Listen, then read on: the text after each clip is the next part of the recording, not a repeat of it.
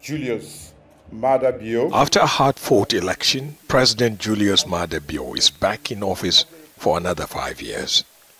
But he will be leading a nation more divided than it was before the election, something that's not lost on the former army general.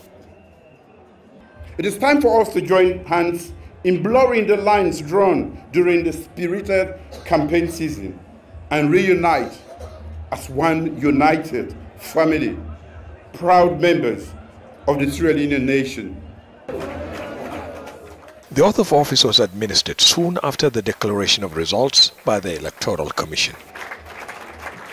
I hereby certify that Bio Julius Maada, having polled 1,566,932 of the valid vote cast, representing 56.17% of the total valid vote cast in the 24th June 2023 presidential election, duly elected President of the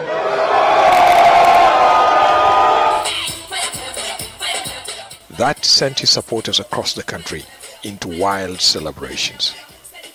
From the presidential palace to the streets, even the wet weather isn't a deterrent for the president's supporters. The main opposition party has rejected the outcome of the election, calling it a sad day for democracy. Its presidential candidate has vowed to keep fighting for Sierra Leone. Attention is now being focused on the supporters of the party and how they receive the outcome of this election.